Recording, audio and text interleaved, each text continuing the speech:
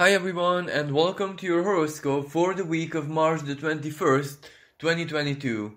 We have an active and really powerful sky at play. This is a week which will require a lot of adaptation in so very many different ways because the energy shifts in a very significant way, and basically just as the energy changes in the sky, it kind of drags us with it. It pulls us on a soul level, psychologically, our moods, our attitude.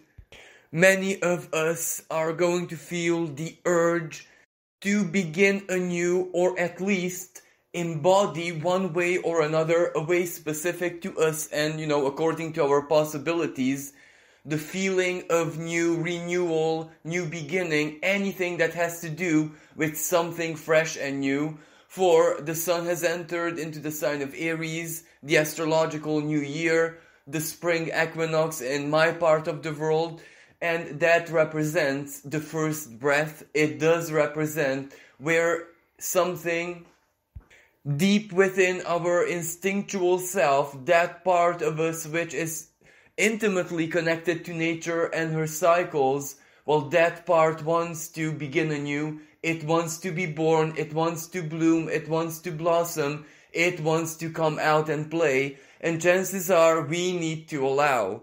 But at the same time, it's not as easy as that, because we do have Jupiter, Neptune, and this week, Mercury remaining in Pisces. So this week is going to feel like being trapped between the past and the future. And unfortunately, the present isn't really something stable, reliable, available. We may not find it very easy to ground ourselves in the present at this time. Not just because Mercury is still in the sign of Pisces and it makes key connections with Jupiter and Neptune, so those will influence us very, very deeply on a mental level, emotional level as well. And that energy is all about the past. It is heavily karmic. It can represent any kind of unfinished business, emotional or of any nature. It can also represent our memories, our feelings, our emotions, traumas, or anything, even our most joyful memories that we have experienced, and there is a sense of needing to let go, regardless of what the past represents for us personally. For some people, maybe it is much more joyful, it is much more beautiful than the present, while for others, it might be full of pain, it might be full of disappointment, it might be full of hardship, but regardless, this is where we need to slowly and surely let it go. We need to release. We need to forgive. And sometimes we even need to forget, because we, all of us collectively, and this is where no individual is exception to this, we need to step into our futures, but a future which is pretty much barren still. We need to construct it. We might have all the constructing materials, which right now is symbolized by Saturn in the sign of Aquarius. So our mental energy, our genius, our intellectual brilliance as individuals and as a species, but under morality, under the guideline of morality, dignity, and the higher qualities of Saturn. And that is what we're working on collectively right now, the dignified part.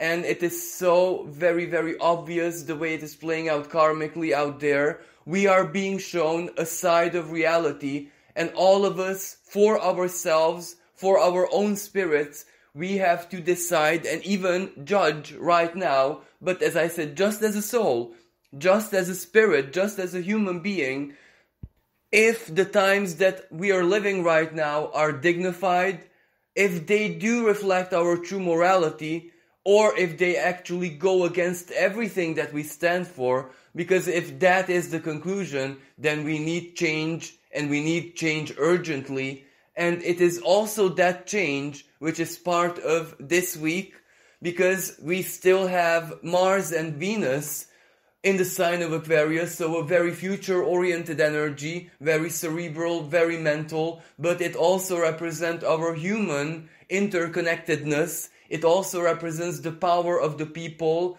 It also represents our highest morality and its expression: freedom, justice, equality, fraternity, liberty, everything that Uranus, the ruling planet of Aquarius, stands for. On a human level, of course. So all of us are living this our own unique ways, but this is where no one can represent an exception from this. No one can disconnect themselves from living this, because this is something that needs to happen to us as a species, and all of us are connected. Of course, some people more than others. Most of us are connected literally through the internet. Simply having internet in our homes or our mobile phone, that is a manifestation, a almost perfect embodiment of being interconnected. If internet is basically the humankind's collective consciousness, and with all the information and everything stored there, well, us having access to that, well, that already makes us be perfectly connected. Yet even those people, let's say, who are hermits and living in a cave somewhere, their energy, their psyche in a certain way, a natural way of course, let's say an empathic way, or them living much more truly to nature's cycles, that also makes them become interconnected, even if they're not that much aware of it as the rest of us. So where I'm going with this is, all of us are right now, energetically speaking, are as one. We are very, very strongly interconnected right now. Believe it or not, sense it or not, but I do believe that all of us sense it like very, very strongly. This is where we can almost tell which part of the anxiety we might be experiencing right now is our own, and which part is just the burden that we share. It's so very obvious, and this is also part of this week's dance of the planets, because as I said, this very future-oriented energy, Aquarius, with Mars and Venus being in this part of the sky, they hold the square to Uranus. Now, Venus's square to Uranus doesn't even have to be that very frightening, because that energy, in its essence, it can have a very surprising, delightful, playful, unusual side, side of it where we might experience something that is very alien to us, and how we do react to that in matters of love, in matters of friendship, in matters of interhuman connection, in matters of, projects we might be working on the internet, professionally, in so very many ways, regardless of in which area of our lives this Venus is more active. We might experience a surprise in matters of emotion and, of course, value. That, for some people, can be an awkward surprise. It can be even uncomfortable, because that is the very essence of Uranus. But for other people, that doesn't really have to be. It can just simply represent an unexpected new experience, which can be very delightful as well. It doesn't have to be bad at all. It of course depends on our own configuration psychologically, and how open we are to new and chaos and coincidences. But that can also have a playful and, a chaotically nice side. But Uranus is square with Mars, and this is the energy that is going to perfect itself on the 22nd of March. Now this is highly volatile. Mars in the sign of Aquarius, well, it is the will of the people. It is the future goal, the intent of people. And basically, as I said, Aquarius, human interconnectedness, human species, everyone on the planet. So, that activates Uranus, a very volatile and rebellious energy, an energy that, regardless in which way, even physically, demands freedom. It demands the pressure to be released. It demands the eruption. And physically, we could see this play out in the Japan earthquake, and we can expect a lot of more tectonic and, Earth activity in the coming days and even weeks, because Uranus is highly active. And when this conversation with Mars is at its peak, something is bound to explode, something is bound to shake up, something is bound to be shocked to the core. And as I said, this is just physically. This can play out financially, for example, because Uranus is in the earth sign of Taurus, so that is value system, that is money, that is, everything that provides our stability and comfort. There can be an earthquake in that sense. And value system, a psychological energy, what our collective holds valuable and what it doesn't, suddenly it changes. Like, let me give you a very clear example. Perhaps a year ago just, certain aspects of luxury, may those be items or a lifestyle or a representative, well, they were still admired. Today, in the now, right now, well, luxury is not really seen with good eyes by anyone who has common sense. So this is where something that was admirable, desirable, beautiful, the epitome of beauty basically and value, that which was so placed on a pedestal just a year ago, today is almost shameful. Today it is almost under a big question mark. It immediately sparks doubt. It immediately sparks not necessarily envy, but judgment, better said. And this is definitely a week for that to play out in the world. So we may see this judgment where luxury is heavily criticized, judged, or loses its value overnight. We may see this play out in the world one way or another. And Aquarius, well, it does appear more to the world of celebrities or something that happens on the internet or something that goes viral. But with Mars, well, Mars is the planet of war, basically. So it does mean action. It does mean protest. It does mean people rising up one way or another. Aquarius can represent that the battlefield, symbolically, may be the internet. Humanity's collective consciousness, its symbol, its physical manifestation. So, as within, so without. When there is a conflict in our collective consciousness, well, there is a conflict in our individual consciousness as well. So we are gonna feel that individually also. Of course, we will see this play out in the world, and this is already happening basically. People are really unhappy. Venus, their feelings, their values, they don't see their highest principles being respected. So this is where it brews. This is where it boils. This is where the pressure is building up. And if it doesn't detonate this week, it will detonate in April and May, and there are a lot of opportunities when Uranus converses in tension with big power players, and those will be moments when the pressure can suddenly detonate. But individually speaking, we all have our personal war, our struggle, our challenges, what it is that we need to urgently accomplish.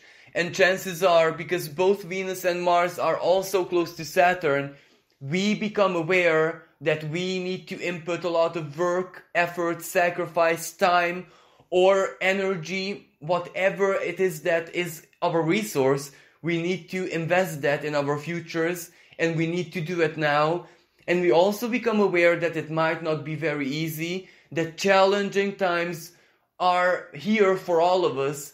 It's no longer where it's knocking on the door, it's already inside. So we're already living it, experiencing it. And on the sky, this is depicted as Saturn squaring the nodes of the moon. Saturn starting to square the north node in Taurus. And sometimes that can mean scarcity, returning to minimalism, returning to the basics. That can sometimes represent a financial purge, a material purge, a loss, but that loss has to go. That loss has to be shed off. And also it may represent a period when we really need to struggle, we really need to invest a lot of energy, as in to truly sacrifice, not just spiritually, mentally, emotionally, but also physically as well, either for our own well-being or for our cause, for the well-being of others, or whatever we stand for, whatever means our own personal satisfaction and basically our role on earth in this life.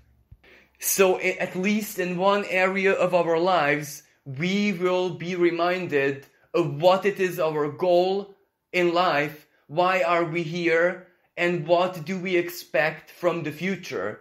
And we will not just have to answer these questions that will come from our soul basically, but we will also need to take some action. Mars. And the Mars squaring Uranus can also play out as sudden, unexpected, but bigger than life opportunities that will sweep us off our feet. And if we can manage to get up, if we can stand up and somehow grab hold of the opportunity before it disappears with quantum speed, then we accomplished something big. Then we have made a big leap of faith. But chances are for most of us, the opportunity might intimidate us a lot. So we have to seek for other ways. We have to make certain compromises with ourselves, with life, with destiny. But that still is very, very progressive. That still leads us to where we need to be. So every kind of action, every kind of decision, every kind of brainstorming is very, very constructive right now. And this energy because this ultimately does represent that we will face our worries, right? But this is a direct contrast to the lingering Pisces energy. Because as I said, Jupiter, Mercury, and Neptune are still in this part of the sky. And that is karma, that is the past, that is our unconscious, that is our emotional world, that is our connection to the spirit, that is basically the stage for karma to play out. So we might be urged by inner or outer forces to quickly do what we can for our future, to work, to begin anew, to finally take action and to start building something, creating something. But at the same time, many of us are still caught in the past. We are trapped in the past because fate needs to complete itself. And this is also very, very personal. Many of us still need closures. Many of us still need a door in our lives to be finally shut for good. For some, this might be just symbolic, emotional. This might be just a forgiveness, just a goodbye, just the decision to start healing and getting better and not focusing so much on what happened and all the disadvantages. A shift of perspective. For others still, it can be material, it can be something that they need, a word they need to hear, or them to still play out maybe a small part of the destiny that hasn't still happened for any kind of reason. And chances are this happens, this finishes, this completes this week, because Mercury first, it will conjunct Jupiter at the very, very beginning of the week, so on the 21st. And this Mercury and Jupiter conjunction, well, it can represent, psychologically certain tricks of the mind. It can represent us contemplating, philosophizing, being lost in fantasy, the past, the future, etc., etc., or escapism, substances, alcohol, a certain kind of excess where we feed the mind with fantasy, with illusion, and even an excessive use of spirituality, if that makes sense, where we overdo the ritual a little bit, where we go into absurd with our faith. It's nothing bad, but this might be the disadvantageous side of the energy. The advantageous side of the energy, we know our truth. We get connected, aligned one way or another with what is our most sacred truth. Jupiter in Pisces, the truth, the justice, the very divine identity of our souls. And Mercury, the planet of the mind, aligns with that. Of course, this is not a cerebral energy, because we can only understand it with the soul, with the heart, with what Pisces is, but still, it is a huge boost in faith, in optimism, in thirst for living our dreams and finding the inner strength to invest even more energy into accomplishing our dreams, even if that means chasing our happiness. But at the end of the day, this Jupiter also holds the wisdom that it's never ever getting what we want that matters in life. It is the magic of the journey, and the wisdom in this is actually literal. It is actually never ever about the final destination or getting the big prize. The journey will always outvalue the ultimate prize. And this week it is such a blessing that we live it, we feel it, and we turn this into pure emotional and spiritual power. Then later on, this Mercury is going to be sandwiched between Jupiter and Neptune, the two kings, the two rulers of Pisces. It is Jupiter's nighttime expression of mysteries, of the infinite where everything is possible. And then there's Neptune, the divine illusion, but ultimately everything in life is just a dream. And Mercury gets empowered by both of these planets. Mercury gets expanded. Mercury gets into Neptune mode, so in touch with the infinite. It might feel like sheer madness. It might feel that we truly lost our minds and we no longer understand anything, but it can feel as living our faith. It can feel as living something totally out of the ordinary, which favors us. If we get into the flow, if we get into the magic, if we get into the basically karmic vibe of this energy, then it will work in our favor. And this Mercury, in its most intuitive, in its most non-linear expression, in the detriment of Pisces, it's prison. But sometimes it is actually prisons, hospitals, confinement, isolation, which heals the most, which does the most good. It is sometimes when we boil in our own juice, when we make the best decisions ever. And right now, it is our soul, it is our unconscious that is doing exactly that. So staying hopeful and allowing this energy, which is a little bit maddening, as I said, I'm not going to lie here. There is a saying that mystics swim in the same waters that psychopaths drown in. Well, this is where we have to swim and we won't drown. We will definitely not drown. You know, when Mercury is so disadvantaged, when it loses itself in the domain of Pisces, and these connections with Jupiter and Neptune, they weigh heavily on Mercury. It is uncomfortable for Mercury to hold this energy, to embody this energy which is not rational. It cannot be explained. It is just a dream. It is just a philosophy. It is just a principle. There's nothing real in it. But if it gives into it, it becomes pure miracle. Because when the mind stops seeking answers, when the mind just believes, things do happen.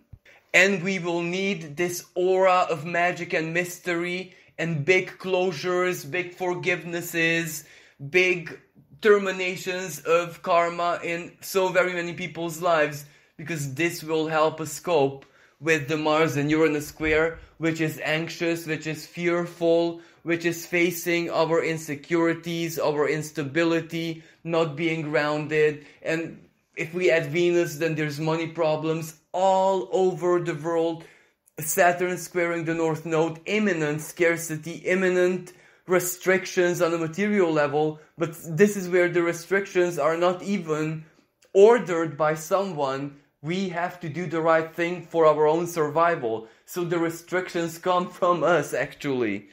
And we will see this at the end of the week when Venus on the 25th meets Saturn in the sky. That will be a strong reality check financially, but also in matters of love. This doesn't necessarily mean anything negative, because what could Venus with meeting Saturn in Aquarius mean? Well, let's just take the most basic example. we will have to decide with our heart, Venus, but also rationally, Saturn, like analyzing the situation, which of our friends, acquaintances, connections, some people from our circle of friends are we bringing with us into the future, and which of them we have to cut out because they no longer represent who we are, especially when the world changed so much overnight. So everything changes, so we have to have this reality check in any way, shape and form to see what is viable and what is not viable, because we are not living in the same world that we lived like 3 months ago, not to mention a year ago. When reality changes this drastically overnight, this is what has to happen. Even if we lived this through the millionth time, because this is all we had the past 3 to 4 years, still this is our being's natural reaction to this kind of change. We ask ourselves the question, what do we value? And we have to seek the answer again and again and again, even if we found it already. When times and reality change, well, there is a chance for the answer to change as well. So we just follow what our instinct dictates. And also, we must remember, healthy faith questions itself. And that means a healthy value system also has to always question itself. If it's in tune with what we truly feel, or is it just something that we inherited and we didn't want to change out of sheer comfort, so to speak. So it's very, very difficult to stay in tune with these energies because they act like an inner domino. They just press certain buttons within us, and you don't have to listen to my horoscope or any astrologer's horoscope, but this energy still plays out within you automatically, aware of it or not. Also, at the very beginning of the week, the asteroid Juno, the symbolism of commitment, Jupiter's wife, is also conjunct Saturn. That represents which connections, which commitments, and that can also represent contract, for example. Anything are we taking with us into the future and which we have to abandon. So basically, this can represent so very many different things. For a few people, yes, of course, it's their marriage or relationship. But for most of us, it can be the internet contract, phone contract, any kind of agreement. Reality changes, so even contracts change with it. The banks change their terms and conditions. Someone, something changes terms and conditions, and we have to reevaluate. So this week is going to be one of those weeks when terms and conditions quickly change.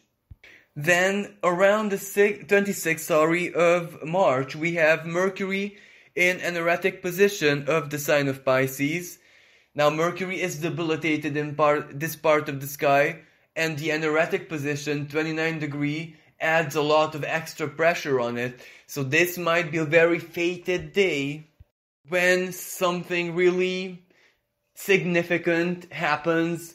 For example, we coincidentally meet someone from the distant past, a neighbor, a relative, a schoolmate, and we have this big revelatory conversation when we just look back at the past and judge everything that happened, not just from our own perspective, but from that very special person's perspective, adding to our own experience, so to speak.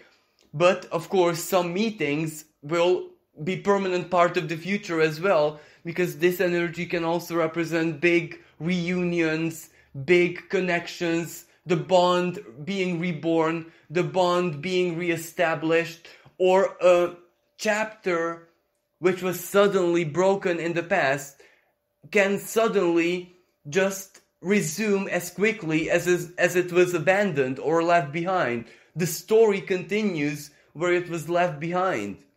This can also represent big apologies. This can also represent big information, very important truth, especially those of sentimental nature, reaching us from relatives or coincidentally or paranormally. Because whenever Mercury is in 29 degrees of the sign of Pisces, a scorpionic decan of this sign, there is a lot of paranormal activity that day. And then on the 27th, the very end of the week, Mercury will follow the Sun into the sign of Aries, and this will represent a really, really strong energy shift. Now, Mercury, as I said, in the sign of Pisces, where he will spend all of the week, it is in what astrologers call in detriment, imprisoned, because this is the opposite sign of Virgo, and Mercury is an exaltation. It is extra powerful in this part of the sky, and it is also its ruling sign. So Mercury is not able to bring forward its highest qualities in the sign of Pisces. Mercury is rational. Mercury is very, very quick. Mercury likes concrete, basically. Mercury can be seen like a very, very quick running stream, where the sign of Pisces is like an infinite ocean. The water doesn't really move in the ocean like it does in the river. So Mercury is not able to be itself. It cannot move quickly into direction like a river. Mercury likes to move in one direction. It likes to reach its target, the destination it likes to travel. In Pisces it can, because Pisces is infinite. It has no rules. It has no substance even, because it is just a dream. It is an illusion. It is the realm of the divine. And even physically, it is the divine within us, because it is our unconscious. Unconscious is accepted by science, by empirical science, by the scientific community as something that is ultimately real, but it is not physical. It is not real. We make it real. It exists for us. So Mercury cannot make that much sense of it unless, as I said, it surrenders. Now, Mercury surrendering to the realm and the expression and energy of Pisces is very easy for artists. It is very easy for those people who embody the Piscean energy. Very, very difficult for those who are extremely anchored, including mentally, into physical reality, because those people find this energy maddening. They associate it with not being very well psychologically. But regardless of how we react to this energy, it is basically the expression of emotional intelligence, spiritual intelligence, intuition, and this extra sense that some people are not aware that they have. Now, this changes because Mercury enters into the sign of Aries. Mercury enters into the head, symbolically speaking, so it is very quick there. I'm not saying that it's super efficient because, hot-headed, because Aries is also the quick initiator, courage, bravery, sometimes in a very uninspired way, aggression, angry words, impulsivity, but also leadership, also taking on any challenge, etc. So where I'm going with this, even if Mercury doesn't think through very, very profoundly, it is action-oriented. So it gets things done. It makes the phone call, it makes the confrontation, it speaks, it expresses its willpower, it expresses its choice, its preference, criticism even. So it's quick, and it does a lot of things in a very practical way, because it means to accomplish. It doesn't mean to negotiate. It means to get things done. And a lot of us are going to enjoy this energy because it is going to be a breath of fresh air. Mercury was very comfortable in Aquarius because it likes being there, but not in 2022, because the internet and media and basically everything that represented Aquarius, well, it was way too much for all of us. But in Aries, I do believe that we are going to benefit much more from a very quick, a very brave, bold, even a little bit foolish, courageous Mercury. Because we had a lot of time to boil things within ourselves. So even when we might speak something that we might not necessarily mean, Well, chances are we contemplated that within ourselves for months now, and the time just came for that word or idea, even if it's angry, even if it's impulsive, to leave our being and go to the destination. Now, this might not necessarily be the case once Mercury gets to the end degrees of the sign of Aries when it will square Pluto, but that's another horoscope. Even that energy, as uncomfortable as it may be, it will get things done, a lot of big things. For example, I quit or I'm leaving you, even if it's not that very serious, either it will truly terminate the job, relationship, or whatever, or it will actually heal it and transform it in the best way possible. Sometimes for healthy friendships, there has to be lashing out and battles, of course. And we also have, before Mercury leaves the sign of Pisces, so around the 26th, it will hold a sextile with Pluto, and as I said, that is also the energy of fated encounters, fated connections, someone returns from the past, a job offer, a career opportunity may return from the past, and you have to choose Mercury in Pisces with your intuition, with your instinct, or with your wisdom, life experience, with everything that you know as a soul. So this is a really, really good aspect for making delicate decisions, because the soul actually helps, or let's say the divine helps. Like always, I don't want my horoscopes to be doom and gloom, but when Mars converses with Uranus in this type of conversation, a square, and Uranus is in the earth sign of Taurus, we have to warn that this can represent, as I said, further earthquakes, seismic activity, the movement of the earth. It can also represent calamity, accidents, massive disruption on the internet, solar flare, any kind of fire hazard, anything that has to do with software may bug out, and of course Mars, action and war, so criminal activity on the internet, cyber terrorism and stuff like that.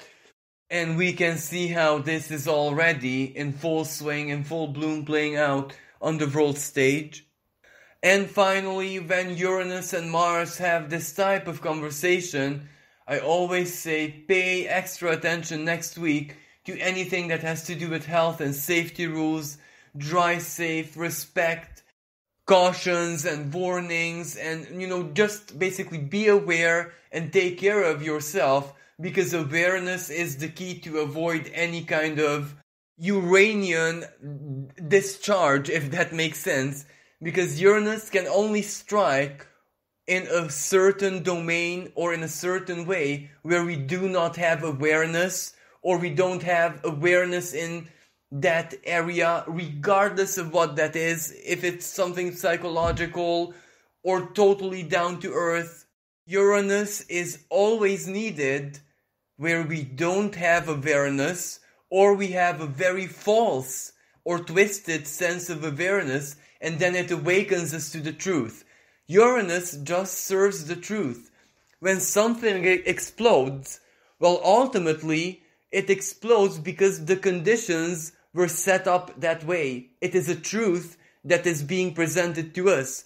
When the earth moves and, there is an earthquake or any kind of calamity, that is also a truth that this is basically our planet and it's not gonna change, and we have to get used to it.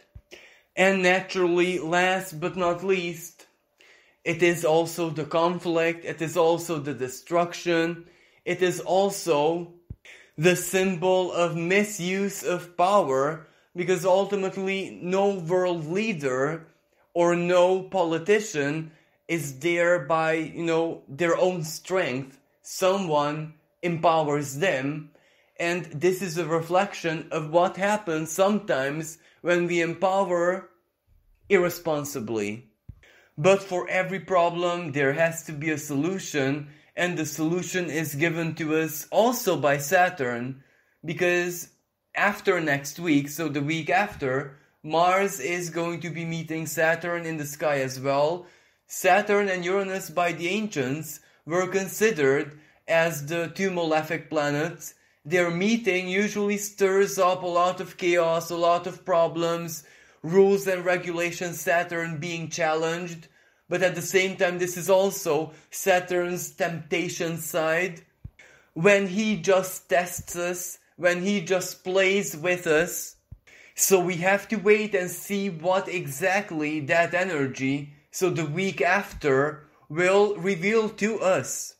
Because chances are, when the problem becomes crystal clear, and that crystal clear moment kind of coincides with Saturn squaring the North Node in Taurus, then we'll also see the solution, and the solution North Node in Taurus. It is something simple, it is something back to the basics, but very, very highly proficient and effective, and it transforms us for the long term. And its mode of execution, Mars in Aquarius, people joining forces and expressing their sovereign willpower, Mars in the sign of Aquarius.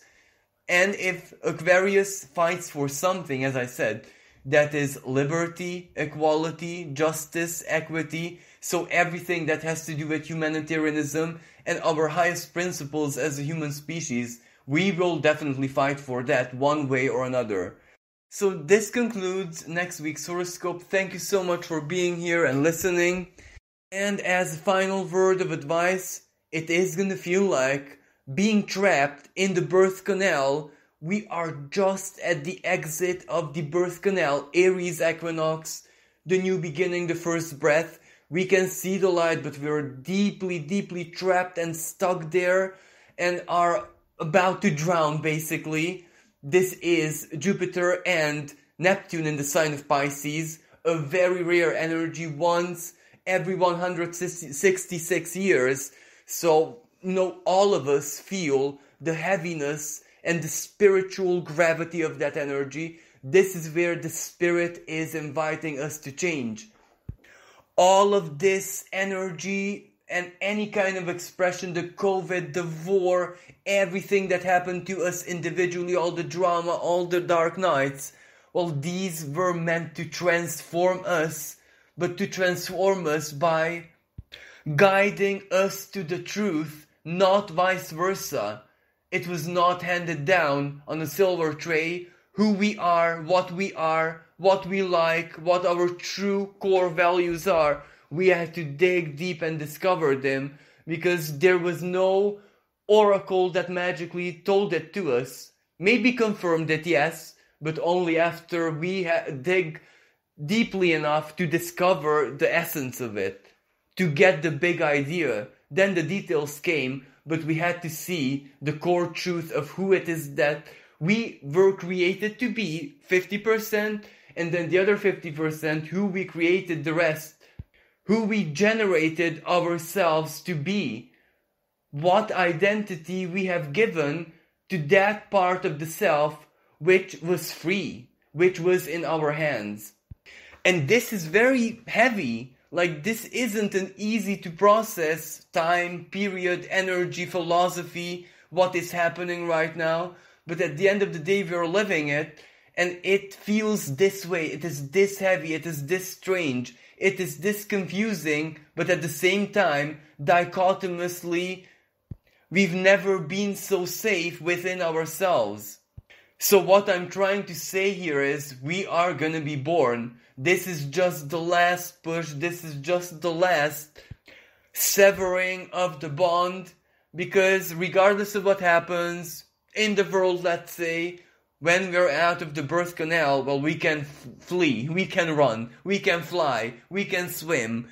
Each and every person to their own astrological configuration, what they're good at. For example, those who have a lot of energy in Capricorn, they're climbers. They can, symbolically speaking, adapt themselves to any lifestyle and make something with it. This is where all of us have to, embody our uniqueness, our authenticity, our adaptability, and just go and do what we can.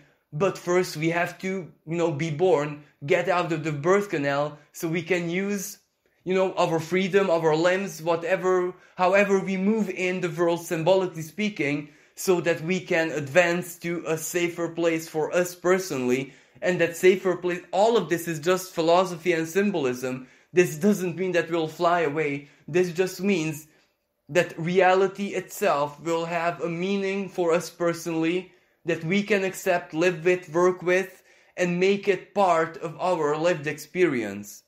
So finding ourselves truly, it is as simple as that. But what this means concretely, physically, in a down-to-earth way, well, that is where we have to find our own unique stories and live them out. So we are in a period when the pages turn, when the story experiences its next upgraded chapter. But the transition there is definitely not easy. So thank you so much for listening. If you'd like to support my channel and my work, you can donate in the PayPal link in the description below. With this being said, thank you for allowing me to play a small part of your journeys, and wishing everyone a blessed week. Until next time, bye for now.